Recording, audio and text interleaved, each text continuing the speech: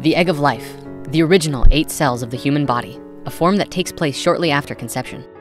This particular biological cell division is important because the body coming into form is perfectly and evenly divided into the 4 elements, with a yin and yang of each, giving you 8 perfect spheres.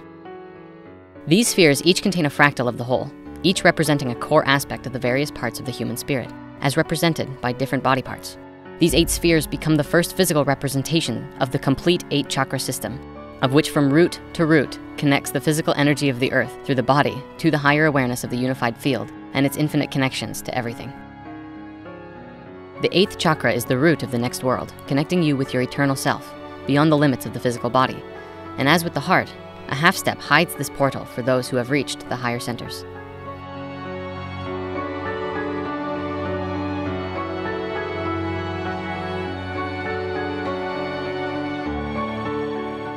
Hey there, so do you remember how I mentioned chakras are like lenses of reality? I wanted to expand on that, so I built this model for you in order to explain it better. Think of chakras like your field of awareness, and depending on which one you're focused in, your awareness becomes focused and narrow, or wide and expansive. When you're en route, a survival focus, your perception is focused on one thing, surviving the crisis or situation. It is a very thin beam. But now if you're in the third eye, your other chakra is covered and satisfied. Your expanding vision grows very wide in order to see all of the connections. Your telepathic and mental reach becomes greater. The third eye is all about seeing the geometry, so it can focus on a very specific shape or expand its vision to a very wide understanding of all of the patterns and how they connect. You can imagine how you might switch between them on the fly. Let's say you're camping out with some friends in a moonlit night. Everyone feels safe. Maybe there are some brotherly bonds being created. And you're telling a story, sharing meaningful experiences with your companions. In this moment, your primary or dominant chakra is the throat. And then the bear shows up. Everyone panics. Now nobody feels safe and everyone scatters away, running for their lives. Everyone's reality lens drops down to the root focus, survival mode, and it will remain there until everyone feels safe again. After which, we scale back up the lower levels until we reach our equilibrium with each other, wherever that is with that particular group. That example, of course, is only one of many possible responses to the crisis of the bear showing up. Depending on the awareness of the group, the responses could vary anywhere from calmly turning your back and walking away in peace, all the way to an energetic nod to the bear that they are friendly, and that if the bear is interested, they'd love to do some photography together. Human to animal communication is far more simple than we realize. What is required is a stable foundation of understanding and mental, emotional connection to that which you're connecting to. The process of being there is in fact that very shift in awareness and transition into the higher centers, into the heart, beyond the wall of the first half step. I previously regarded this as a half step, which it is, and with some further research into harmonic theory and some inspiring discussion with some close friends, we've also decided to refer to it as a mirror wall. In practice, when you see it through these chakra lenses, it just shows you what you know. And when you step through it, moving into the heart, everything gets bigger. It's through the looking glass style. This mirror wall, or half step, is essentially an invisibility wall that hides the higher chakras from spirit when it's exploring the lower ones, still new to this reality. But once a level of mastery has been established within the first 3 chakras, spirit can catch a glimpse of, or even move into, the next part of life experiences. Now let's bring it full circle with this. What we're looking at here is the human 8 chakra system, the primary chakras or nodal points running up and through the body.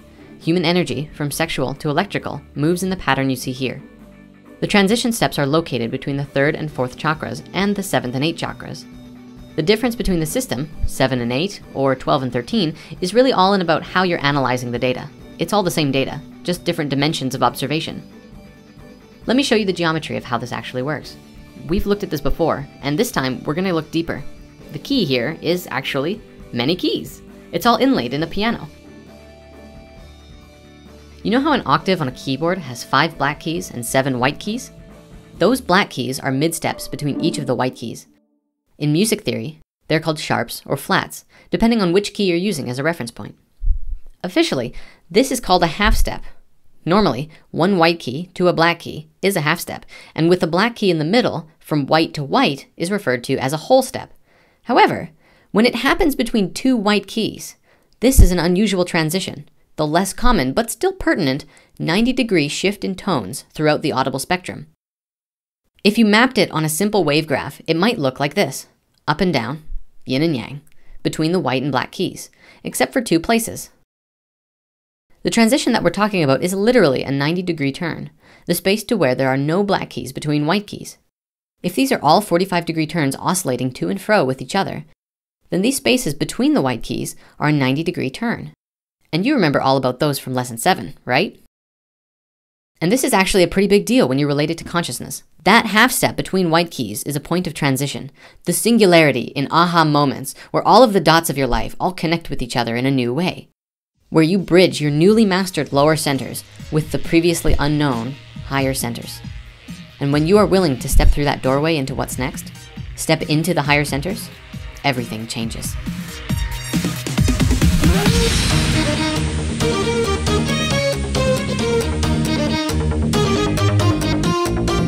Thank you for watching. Before you go, we have a few quick announcements for you. The first is that we love you, because that's what the world needs more of. The second is that Team Spirit will be at the Tucson Gem Show this year for La Grande Gatheringa. We have a sacred box of original Spirit shirts, which we intend to create an equal exchange for the creation of more, whatever and however that may look like. Third, we will be doing some group Spirit Side chats wherever we park our RV or in some awesome space that becomes available. We really have no plans, we're just going to show up. We're even going to try and get Ray to do one of his famous transformational workshops. Fourth, and finally, go subscribe to the Team Spirit YouTube channel. We're going to do our best to put out a lot of behind the scenes and live action stuff here over the next year. In fact, you can get started by watching these.